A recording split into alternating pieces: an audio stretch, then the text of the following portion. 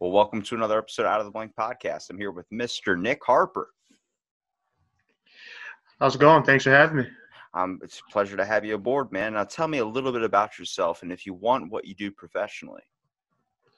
I just recently I got into, podcast business, as you would say. I'm really just doing it to, keep myself busy. And it's called the Next Level Podcast is what I'm doing now. It's, for younger generation of athletes who are coming up, through the ranks of sports. And I just have, college athletes, professional athletes come on and kind of give their stories about how they, got to the level they were at. I'm a big sports fan. I played college hockey, so I always wanted to, help the next generation. So You always feel like a lot of people that really don't get the chance. We talk about these superior athletes, especially through high school or through college, and I'm pretty sure we've all come encounter with it. Just either don't stick with it, end up becoming a pro, or how difficult it is to actually make it to the final, I guess, lap, you would say, to become a pro. It just feels like they just don't get enough attention. They just slip through the cracks a little bit.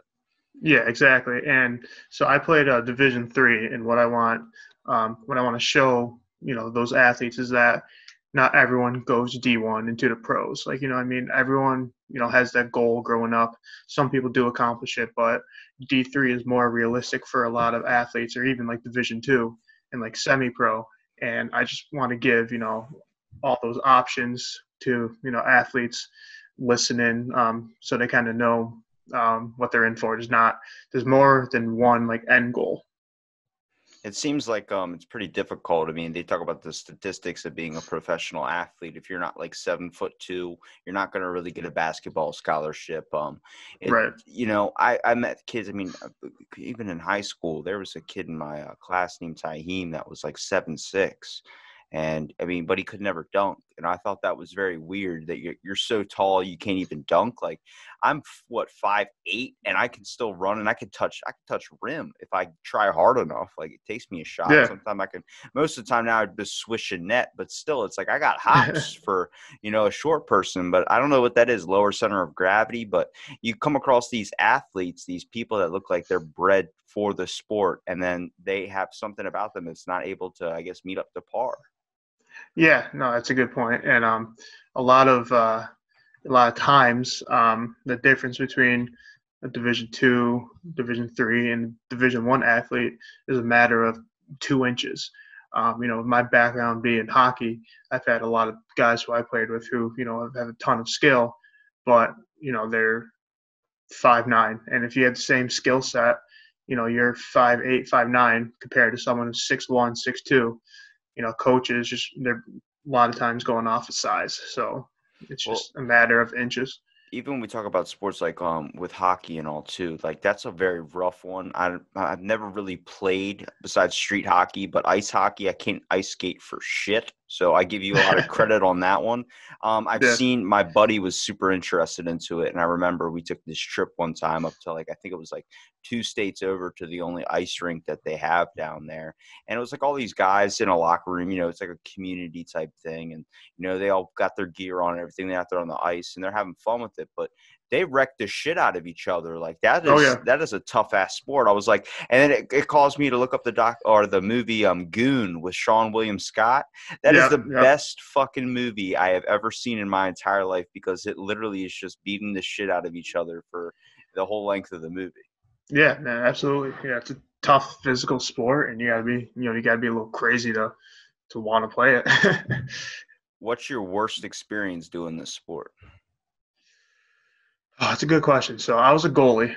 So growing up, I didn't get hit often, like physical, no fights or anything, but I definitely got um, a couple shots like in the collarbone, in the knee. Luckily, I haven't had any serious injuries. I just like a bruised collarbone. But like anytime you get a shot to the neck, um, that's never fun. As far as worst experience, um, no, I'd probably have to say like yeah, one of those countless times you get it in the neck, lose your breath a little bit.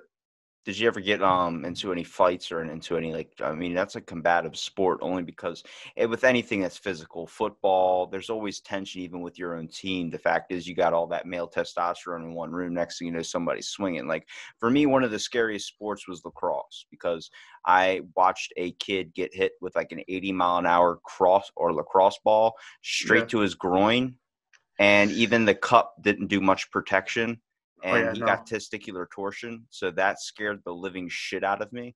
And Yeah. I was Yikes. like, I like my balls and all, but I mean, you get that with anything, I guess you could say. Like, I played goalie for soccer for the longest time, and I stopped the day. Actually, it was like the day after I played one of these games, and I went to slide up to go get the ball, and I slid legs first with my legs wide open, and a person, I mean, we talk about the kids in school. They're like, I think that's a tremendous athlete. I want him on my team. He's the first pick. Straight up, I mean, not even a foot away, just punted it as hard as he could, and the ball went right into my nuts, dude. And I've never, like, I was shocked. I stood up. I was like, I think I'm okay. And I went to take a step, and then you just feel the sharp pain in one of your, like, testicles. And I was like, and just fell to the ground. And, dude, I had to go to the bathroom and check. I thought something popped. Yeah, man, that's it's scary. I've had a fair share of those too. Even with with the cup, it's still definitely not a fun experience. Do not recommend that happening to anyone. Even when we talk about, like, have you ever came across maybe not yourself but somebody else with a severe injury, like while you're playing or something? Like, I was kind of watching like a little league football game basically, and I mean, I wouldn't say by little league I mean like middle schoolers playing football. Yeah. And there's a kid in my school, Aaron. What happened was he did exactly what Joe Theismann did, where his Oh, legs okay. split like that.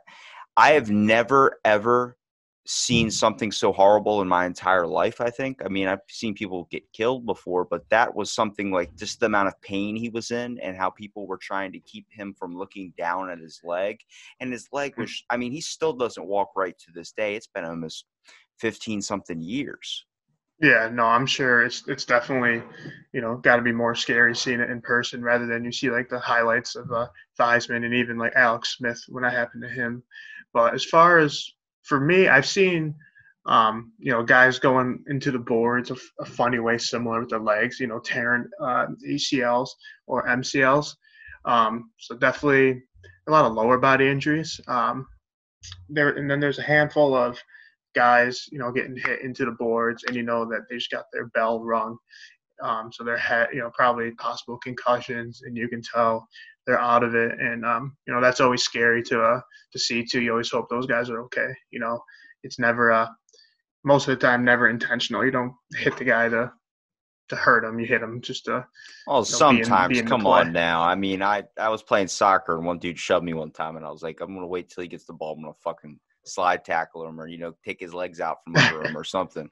Oh yeah, there's some instances where you get little heated from whatever happened, but most of the time you don't want to you know Hurt him. yeah, Yeah. exactly, give him a At least severe injury. while we're recording, you don't want to say you want to hurt him. Off Right. screen, we can talk about it. But when we talk about like the world of sports, especially going on with what's happening in the world with the pandemic situation, what do you see is going to happen in, like, when things start opening back up, when things start really kind of be able to come in contact with each other again? Do you see sports changing? Because I just saw a post from Joe Rogan. He was doing the 249, I think, UFC, and there was nobody in the stands, and it was just the spectators and the fighters that were there. I was like, how that is a big play into a factor of how a match can go. Like, Oh I'm yeah. looking at how ticket prices, everything's going to be on pay-per-view. You're really going to have to pay for these fights. A lot of people are going to be Facebook Live in it, but at the same time, I'm looking at two fighters going up against each other, and you're talking about one fighter being in the ring and all the whole crowd's cheering his name and the other one's getting booed. That is in more likely of a favor of morale towards the fighter that is being cheered on. It's the same thing when you go to a football game. They tell you, for like defense, make as much noise as possible so it throws them off, hopefully. And I'm like, Yeah. what's going to happen if there's no fans in the bleachers? Right. And yeah, so to answer your question, the major sports leagues as well as UFC and other leagues, when they come back, they're already saying no spectators. You got NASCAR, it's already came back, no spectators. Golf is coming back soon, no spectators. And eventually, when the MLB season gets going, and maybe when the NHL comes back, they're leaning towards no spectators at first. So I bet we're going to see that for as long as it takes, a couple months maybe. Those are the Then two easiest sports, though, to not have spectators. Like NASCAR, you're driving a freaking hell machine. You're going 200 miles an hour in a circle. You don't give a fuck if there's fans there or not. I mean, it might be awkward, but it's like you're practicing. And then golf is yeah, like, even the fans, when they do cheer, it's like that little golf clap. So it's like I get that one to just help you more focus. But a game like football, a game like hmm UFC or baseball, when you hit that fucking crack and then you just see that ball soar right over towards like the billboard or whatever, that is like the whole point of it. You get the guys copping on the thing like, next up, we're going to do a free round of Chuck E. Cheese pizza. If he hits a home run, and everyone's like, you better hit that fucking home run. yeah, get some off their feet. So I also think when I think of the spectators, I think of playoffs and how like home field, home ice advantage plays such a factor. You're going into the postseason, and it's always like, all right, like we got 2 games at home, 2 on the road, and then 1-1-1. So let's say you start on the road. All right, you win 2 games on the road. We got momentum coming back home in our building, in our arena, field, wherever. It carries momentum even more. I mean, coming home, no one's going to want to come in your building when they're down 2 games to none. Fans are crazy, loud and cheering. So it just does play such a huge factor. And not seeing it, it's going to be different. But it's definitely not something that really would benefit either team, I guess. Do you think sports are going to become more popular when this is all over? Do you think that since people are going to miss out on being able to go to the games? Because I think one of the most important things about sports is not only the family aspect of it and also the fun part of watching, cheering on a team or something, the fandoms that go behind it, but also the experience of going to a game. Like if I was going to ask you what's one of your most memorable things, either in a game you played or a game that you went to with your family? So to answer the first part, I really don't know. I can see it either way. You know what I mean? Like you got sport maniac fans who are like, okay, I need this. I miss this so much. Can't wait to go to a live game. And I'm sure when they come back, they're going to sell out for the first couple weeks because people miss it. But then you have also kind of like the lower tier fans, as you would, that would watch something if it's on, just because it's on, or if they're like, well, I made it this far without sports. Like I don't really need it. So I guess I can see it going both ways. But like as I recall, I remember I'm a New York Mets fan, so I remember going to Mets games with my families. I'm about like 4 hours, 4 5 hours from the city, so I still remember like going to my first game, seeing Mike Piazza play. So like it's those memories that you remember. Um, so not having fans, not having um, opportunities to create those memories. It's very unfortunate to start. Hopefully, after we'll be able to get back to how it was. My grandparents live about a half hour away from the Baltimore Ravens football stadium. So we used to go there all the time. And, like when we go up and visit, and it was always a fun experience. But I remember the one that really sticks out in my mind was we watched this football game. It was, a lot longer than we thought. I think they ended up going into overtime. They were against the Rams. And it was when Ray Lewis was still playing. So that was a big deal. And then I remember we're leaving and we're stuck in the parking garage. And instead of staying and leaving a couple minutes early before the game's over, we wanted to see the full thing play out, see what was going to happen, which you do in overtime. And we got back to the car. We're stuck in the parking lot or the parking garage. We can't get out. Basically, we're just all these cars are trying to get out. People are literally doing the honking song where the two people will honk and a bunch of people going down the line will just start honking. Then everybody's honking. It's like so much fun. I'm probably 13, 14 years old. And I remember being like, I have to shit.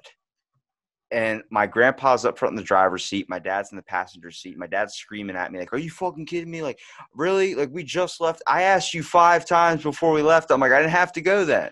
And Yeah. my brother's just sitting in the car like, this is ridiculous. And I remember my grandpa's like, just let him get out and go. And I'm like, we're in a parking garage. He's like, get out and go. Be a man. I'm like, this is me. I open up the door, go in between I think it was a Toyota and a Chrysler, and I just took a Oh massive wow. shit. I stared eye contact with this man. There was a dude that was like sitting in his car, like doing the honking thing. He looked over and he's like just pause, deadpan, like a dog, like when you stare at your dog when he's taking a shit. I just dead stared him.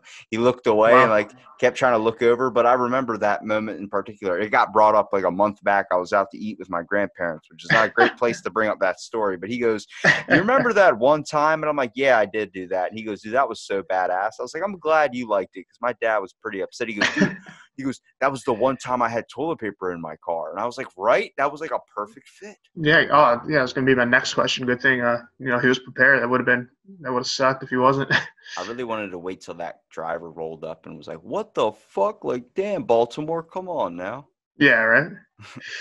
That's funny. That's It's those can't say I ever did that though. it's those experiences you remember though, because that's like a good time in my mind. It wasn't fun at the time, obviously, but it was at those things you can look back and laugh on. And then if I had to ask you what would be a worst experience at a game, like for me, I went to a Orioles game with my grandma, and it was probably one of my very first baseball games. I was probably like 15 or so, and I wasn't a big fan of baseball. wasn't I'm not super into it, but I went there. They played maybe 20 minutes of actual baseball, barely got out of the first inning, and then started to rain. And then they came back over with a tarp, covered it up, waited till it stopped, probably 10, 15 minutes. And they did this about 5 or 6 times. Like we barely got out of the fourth inning and we had been there for 3 hours. I was eventually just to my Oh wow. grandma. I was like, I want to go fucking home. This is miserable. Yeah, it's not worth it. Yeah, that's rain delays are always just so frustrating being a part of, especially if you're at a game for the first time, or like you only get to go to 1, 2 games a year and you go on a day where it rains. It's just so unfortunate for me. Well, so yeah, like I mentioned earlier, I've been to a couple Mets games, and one time, growing up, I was a huge Mike Piazza fan. But then there was one game where I went to my one game from the past like 4 years, and I want to see Piazza play. And I remember just like sitting there. We got there early, just waiting for the lineups to come out. See the lineup posted, and he's not playing. He gets an off day, so he can play the day game tomorrow. So I'm happy because I'm a Mets fan. I'm there, but then I'm just still like a little sad, a little miserable because my favorite player isn't playing. But then at the end of the game, they end up losing. It's the bottom of the ninth. They're down, I don't know, down by 1 or 2 runs or so, and it's 2 outs, and then Piazza comes on deck. So I'm like, okay, maybe I'll see him hit. Maybe he'll hit a home run, do something special. The guy in front of him like grounded into a double play or something and ended the game. So didn't get to see my favorite player that year. What would you consider to be the probably the most dangerous sport for the player? It seems like with all the CTE type, I guess, information that's coming out, seems like that's probably the most dangerous. I mean, if you're considering also adding MMA into the mix, maybe I consider that more of a little bit of a fight, not really like the traditional sport like football or soccer. Sorry, man. Can you repeat that question? You were kind of breaking up a little bit. The fact, like, what do you consider? I would say would be the most dangerous for the player. Would you consider it be football with the fact that CTE is becoming pretty popular?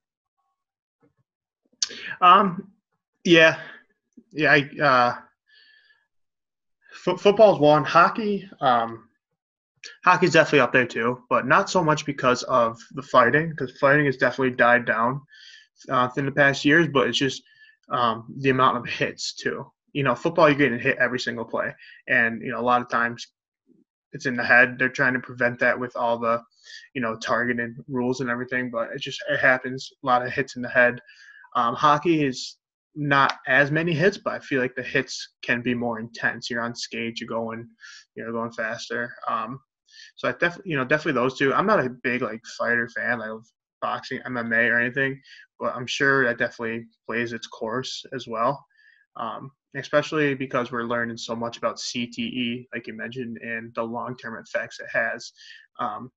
They're just trying to make the contact sports as safe as possible while still allowing contact. So I would say yeah, football and hockey would be my top two. Yeah, I would say the same thing here. I think hockey probably a little bit more because the padding is a little bit completely different than football. It seems like football's looks a little bit softer, but if you look at maybe hockey, those helmets, dude, they're a lot smaller and they barely cover up a lot of that, and it's more like plastic. I mean, if you look at a football helmet, there's so much padding on the inside all around it, but that brings up into a big problem with CTE. I remember I saw the documentary when I was doing this research paper for, I think it was like my senior year or something. And they were talking about how your brain, picture it like inside of your head, like you being inside of your car without wearing a seatbelt. So when you hit something from behind and it pushes you forward, you're basically slamming up against the front of your windshield and then coming back. So basically your brain has no seatbelt. So it's just rocking up and hitting the side walls inside your head. And I was like, Hmm. that I can see that more in football because you're getting hit at different angles. But the fact is, if you get hit like a shot in football, if you take that and put that in hockey, if you get hit like that, you're fucked. You're out for the game. You're breaking a shoulder, you're breaking something because you're going to hit that, and then you're going to hit ice. Yeah, yeah, and they've been trying to prevent it. You see highlights of hits nowadays where guys will get 10 game suspensions, like multiple game suspensions.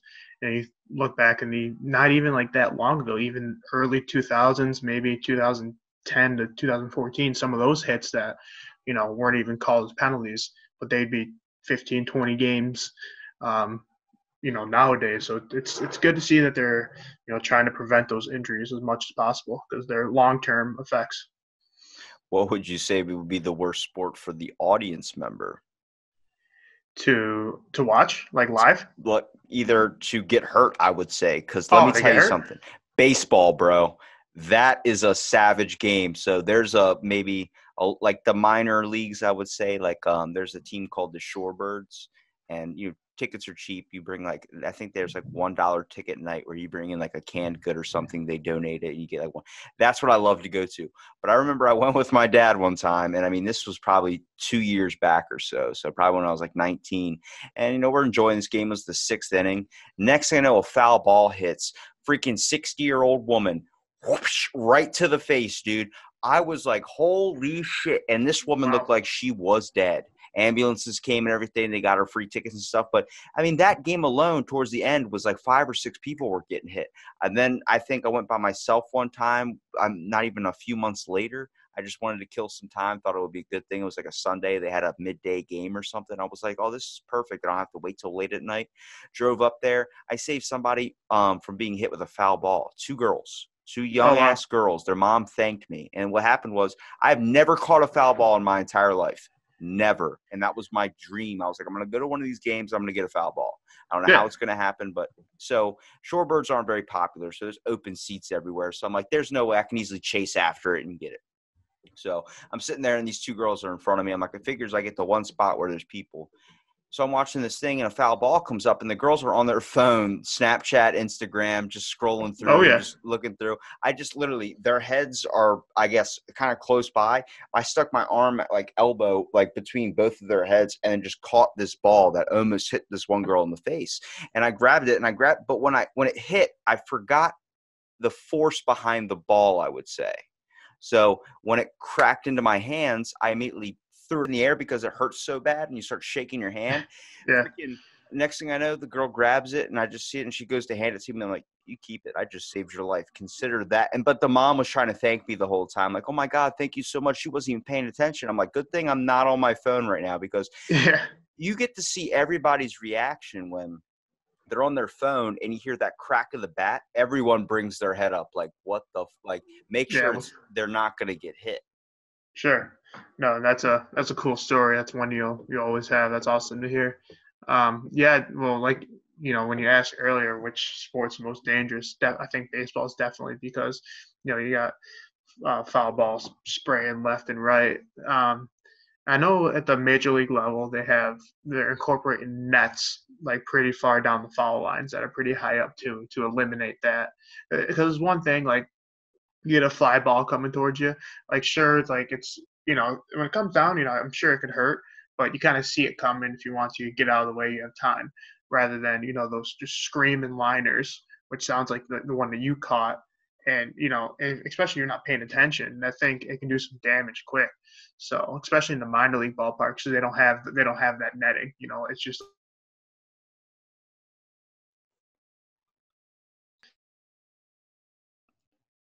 Well, So yeah, yeah, what's even definitely. what's Yeah, interesting with the whole like net factor too is I went to a football game, and when I was sitting right behind the field goal line. There was a hole in a net one time. I mean, maybe the size of just enough for a football to get through.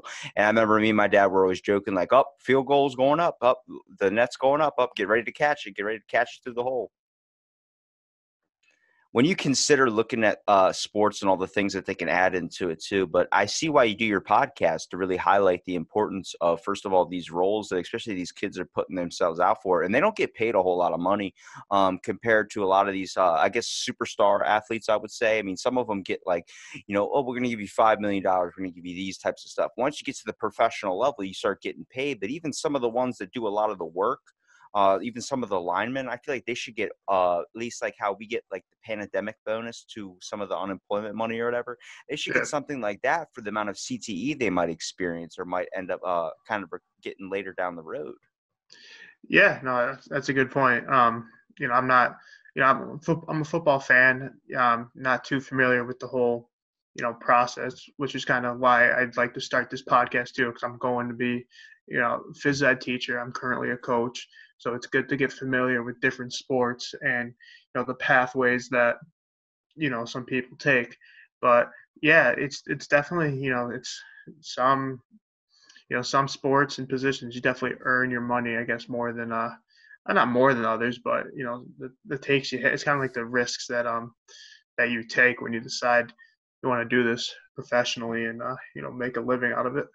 Well, coming even from a coach's perspective, what do you see are some of the things that you can probably fix with some of the sports out there? Maybe adding new rules or adding a new regulation or something. I believe like it's hard to say to fix football, only because I do think the safety gear is an issue. I think that when you have them padded up like that, it gives them more strength and more confidence to hit somebody head on. Like Ed Reed, for instance.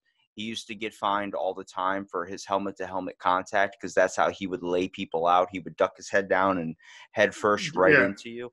And I'm like, when you back in the rugby days, when you were wearing those leather helmets, you weren't doing that shit because you knew you were going to hurt yourself just as much as the other person. Oh yeah, exactly. One thing um, that I like that we do at the baseball level. So I'm a junior varsity baseball coach. Is all the pitch counts they keep from like high school all the way to from like modified to high school. So like from ages 13, 14 all the way to 18. When you're at that age, when you're 14, 15 years old, you don't need to be throwing 30 curveballs a game. You don't need to be doing that damage to your arm.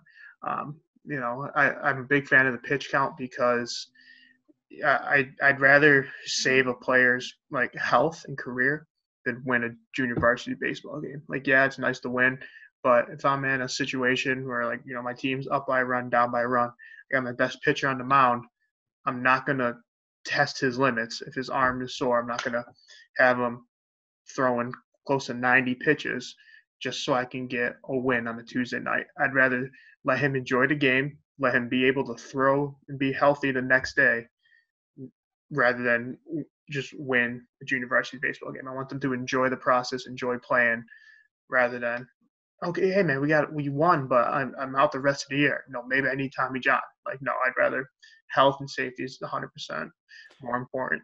Where do you think on the lines of participation trophies? I think that it's a little bit of bullshit. I don't think, I mean, I'm not saying like it's all about winning and losing. I just say it should be known if there's a winner and there's a loser, but it Oh yeah, also should be like, hey, if we lost, let's not cry about it. Let's work harder to be able to get, so I remember because my little cousin does like the Pee Wee stuff, and I'll go to a game, and next thing you know, everybody's getting a trophy, and I'm like, when I was a kid, and if they gave everybody a trophy at the end of the year or whatever, I didn't feel right. I was like, I don't deserve the pizza party. I don't deserve the ice cream. We didn't fucking do anything. Our team was terrible.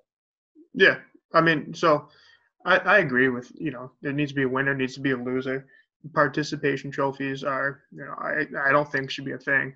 However, I don't mind celebrating the end of the year. Like I get all the boys together, all the girls together, just get the team together to celebrate what we accomplished. Whether that's a undefeated season or we didn't win a game. We went in, we practiced hard for a couple months straight, gave it our all on the field. Sure, we don't have it, we don't I'm not giving you a piece of plastic. However, let's celebrate the time we had together. Let's celebrate the hard work that we put in, because no matter what the score was, you should be proud of that.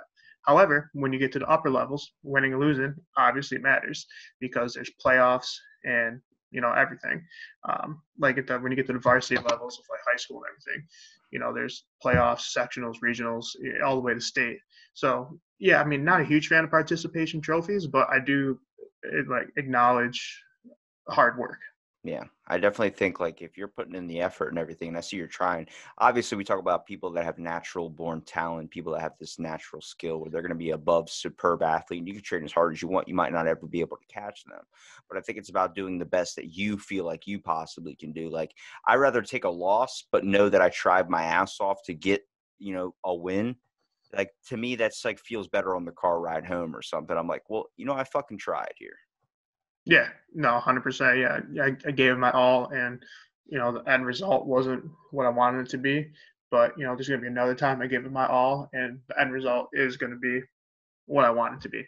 So, and that's how sports goes. Sometimes ball goes your way, sometimes it doesn't. But yeah, that's what just one thing that I like to acknowledge from my players is when they make that commitment to the team and Well, try hard. even taking that transition to doing PE, what are you trying to? What grade level are we talking about here? Because like I mean, for me, the worst I would see would be like middle school, just because of the idea that like you get it, they're not in high school, so you don't have to take it super seriously. But also, it's like none of the teachers for me in my middle school gave a shit. Like I've seen kids get hit in the face with a foul ball playing like just regular baseball practice, and they just go to the nurse's office. The nurse is like, lie down. It's like, but my nose is broken. It's like, just lie down, you'll be fine. Yeah. No. So yeah, I'll be certified from kindergarten to 12th grade. Um, in a perfect world, I'd love to do elementary. I'd love working with elementary students. Um, Kind of going along those lines of teachers you've had in the past. I guess mostly everyone can think of like a lazy PE teacher they've had. You know what I mean? And that's not like who I am. I don't like being lazy. I like to be there for students, for my athletes. Um, so really, just give them a way to be active. And you're sitting in school all day. For 6 hours, you're sitting down, not getting much activity. I want PE to be that place where students can come to the gym or come outside, get away from schoolwork, kind of get their mind off of the work and just enjoy and play games with their classmates. Not games, activities, exercises with their classmates. I think that's a prime importance too when it comes to even learning, because the whole aspect, like kids get gym class, they have recess. I think it stops for me. It was like sixth grade, it stopped. And then like, that's the Yeah. way to get their energy out there. How are they going to focus if they're so filled up with energy? You go to PE class. Like I remember my junior and senior year, I had like basically 3 hours of PE. I had two back-to-back classes. And a lot of the time it was like just bullshit. Like, oh, we're going to shoot hoops. And then kids are just running around like on their phones or something. I'm like, why don't we do something like super fun, like when we played flag football back in like elementary school, those types of things. I think that's a great way to hone in that passion for wanting to play sports. Like I mean, for a lot of people it's fun watching it. I enjoy that aspect of it too. You can't beat a nice bowl of chili while watching football with some Tostitos chips or something crushed up in there. But at the at the same time, like it's a prime importance, especially in our education system, because like it helps you. I mean, you have to have those moments. You have to find those bonding experience with the team, first of all. I mean, I remember the biggest thing was like changing in the locker room around other people. That was scary as shit. Everybody's like got their underwear on still. I mean, hopefully you're not getting naked in just a regular PE class, but still it's an experience. You got to learn to find that connection with your friends. You got to learn to find that connection with just a teammate in general. I mean, I've had fights with people that I didn't like that were on my team, but I put all that shit aside. We're playing dodgeball. You're on my fucking team. Duck, dip, dive, dodge, damn it. Yeah, no, exactly. And going back to the levels of elementary, middle, and high school, you need structure in all those levels. Maybe elementary a little more structure, but you know it's true that you need it for all three, because high school you get more freedom, but you got to have objectives for them to complete, unless you're going to have a handful of students who don't do anything. There's students out there who don't enjoy PE, which is okay. I mean, I didn't like some subjects in school, but you just got to make it like available to them, make it realistic for them to get, physical activity in, and just provide options for them along with structure so that they can be successful during their PE block. I have one recommendation for you if you become a PE teacher: is take out the fucking pacer. Yeah, man. We have to do those.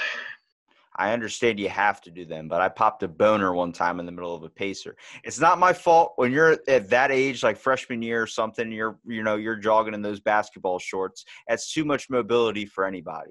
Okay. I made it to like 7 and I was like, I'm going to sit down. The guy's like, you're done already? I'm like, yeah. I'm like, dude, honestly, I'll just take the loss here. I'll take the hit. That's fine. Put that on my record. I don't care. But for a lot of people, like gym's an uncomfortable time, like you're saying. I mean, you're growing, your hormones are raging or something, but there's some kids that are out of shape that really can't, keep up with everybody else. But the pacer just seemed like a giant competition thing. I get that it's needed, but I know so many friends that were just so afraid, like getting the most anxiety because they were overweight and they were afraid that they were getting made fun of. And I was like, damn, I was like, that's something I never even thought about. Like just hearing like my one buddy who suffered from like severe depression, he would just not go to school that day. And he was just super afraid of even going to gym class in general, trying his best to get out of it, go lie down sick or something. And hearing that experience, I'm like, I think that's also the fault of the gym teacher, is the fact that you're not seeing this that's happening. I mean, he made it pretty freaking obvious, and he would walk up to the teacher all the time and explain to him. It's like, oh, stop complaining, get in there. It's like, hang on a second. Let's try and make this a little bit more open for everybody. Right. Yeah, and the goal with phys ed, the objectives, is to get physical activity and get exercise in because it's good for our bodies. Right? Is the pacer test the only exercise that tests our cardio? Whatever? Absolutely not. What those New York State guideline tests show is just improvement. So that's what one thing that we try to tell the students. I personally, I've never given a pacer before because I'm still in graduate school, but we're told to tell the students, okay, don't compare yourself to others in the class. You have cross country runners, track runners in here. You got good athletes. And you got people who aren't good athletes. You know, it's for beginning of the school year. All right, I got 15 pacers. End of the school year, okay, I got 20. I improved. Is everyone going to look at it that way? Absolutely not. You get 20 pacers in class, someone gets 80. It's a tough situation to put students in because of it's everyone's so judgmental. Everyone's so afraid that I finished last in my class. People are going to go around the school. Oh, look, he finished here. He couldn't do a pull up. He couldn't do. It's just so. It's such a judgmental area that it really just all that judgment needs to stop. If that's why I wanted to be a coach and a teacher, because when I see kids trying their best, I don't really care what the end result is. If you're pushing yourself trying to get better, that's what we care about. We don't care about the end number. If you reach your goal, great. If you don't, all right, what are you going to change next time to reach it? And there's people out there who just don't enjoy exercising, and it's not the healthiest thing in the world. But I don't think we should force someone to run from goal line to goal line for an entire class period. I like fitness, but I don't like running. I'm not a big fan. I remember one time I was doing the pacer in like middle school, and I thought a way for me to be able to go longer and push harder was if I thought that if I didn't make it to this number, somebody would kill a family member of mine. And then I made it like I was still 15 away, and I was like, fuck it, they're dying. Like, I'm not doing this shit anymore. Like, you just give up at that point. And I think what you say is pretty important, and I think that's definitely needed, especially like school's a difficult time, man. You don't really want to be there. And when you graduate, you think back on it like, oh, those were good, fond memory.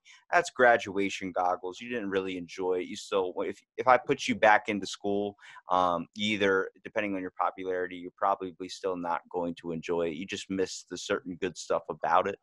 But I think that is one of the things I've always kind of suggested is, instead of giving kids these classes besides the basic fundamentals, figure out what they're interested in and sign them up for those classes. If you're telling me that you're interested in cars, well, let's get you in some automotive stuff. Let's get you in some engineering. You're interested in woodshop. If you're interested in Greek mythology like I was back in the day, well, let's get you into some ancient Greek classes, because that's where you're going to see people excel, is when they're super interested in shit. Yeah, no, I agree. I'm back to, I enjoyed being in school because I enjoyed people around me. I enjoyed my teachers, um, and I enjoyed learning. And no, there's not everyone out there like that that sees it that way. But in the district that I'm at right now, subbing, school is the only place for these kids to go. Not all of them, but for some kids to go where they feel safe, where they have fun. They get their meals from school. Sometimes during like a break, you don't want these kids don't want to go home. They don't want to go home to abusive parents, guardians, siblings, whatever. School is where they feel safe. Their teacher is there for them. They truly enjoy being there because they feel safe. So I think that is important as educators to understand that, yeah, okay, I might be having a tough day, but I'm not sure what this kid goes through every single day of his life when he gets off the bus at home. When he comes in here, I know he's happy because he's with a teacher who cares about him and classmates who care about him as well.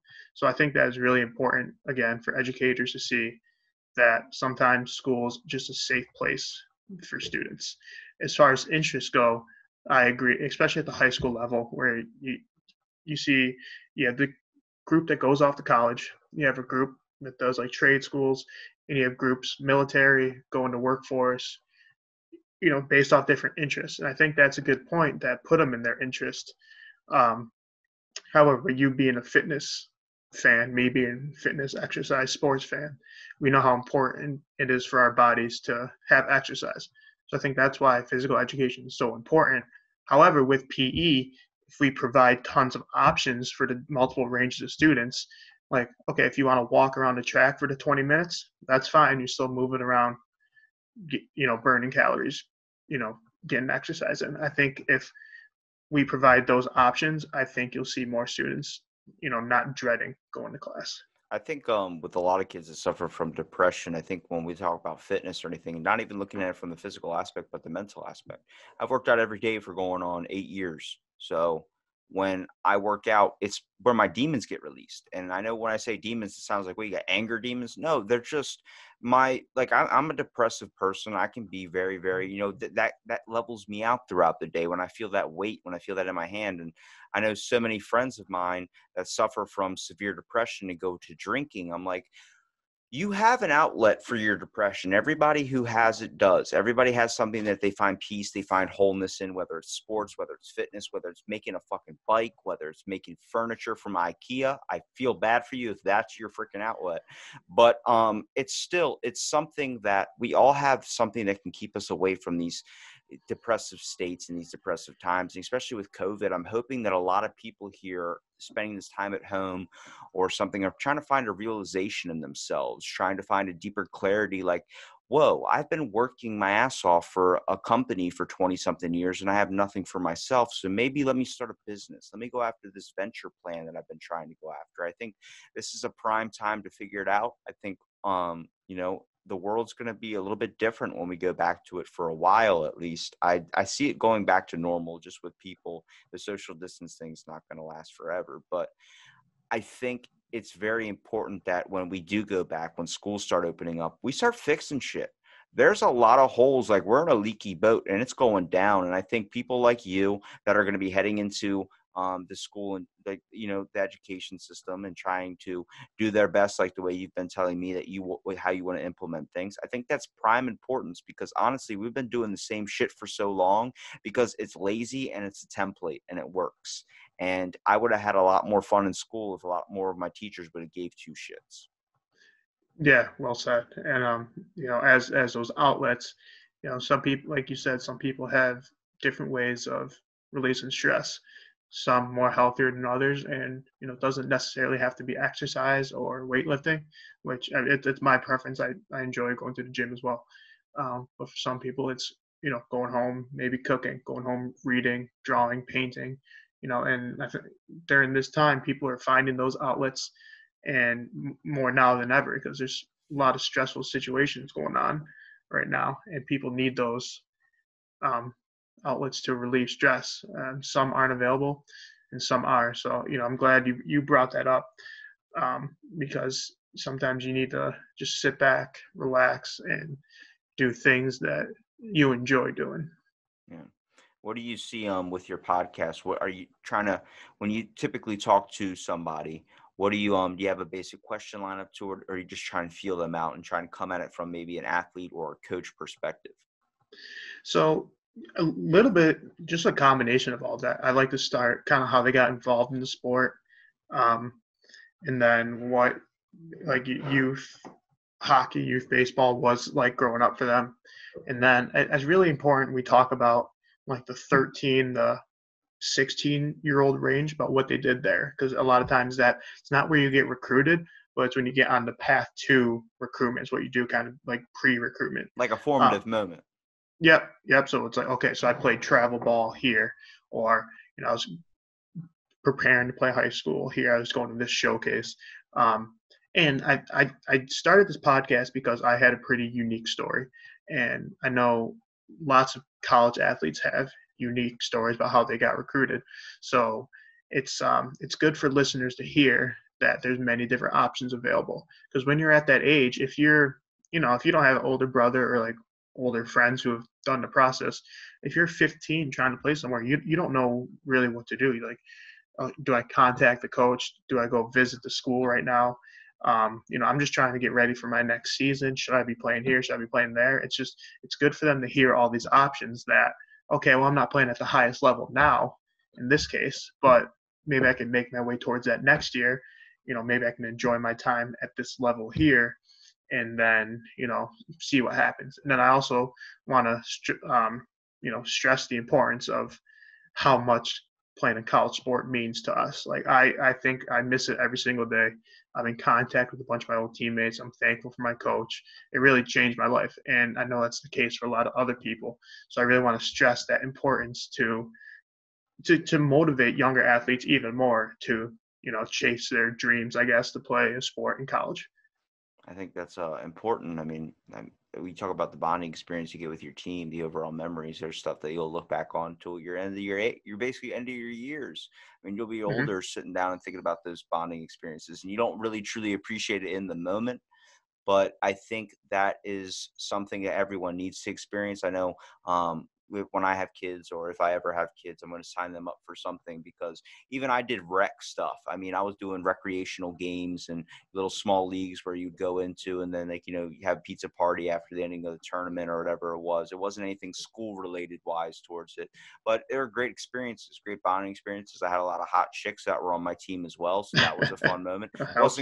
Wasn't good when I got hit in the nuts though, but I mean, still, it was a cool thing to learn. Like, you got to see, a better experience, people I thought I would never talk to in a million years that we ended up becoming friends with and stuff. And, to see how hard people would try, the tips. I mean, I was a goalie, so getting hit, everything's getting kicked at you. My hands would get stomped on with cleats. Mm-hmm. Your fingers are constantly getting jammed because people are kicking when you're going for the ball and all that. And so many people would come up and give me, like, that pat on the back or something, like, good job, that was a great save. And having that there, especially having, like, if you have lucky enough to have a parent that is involved.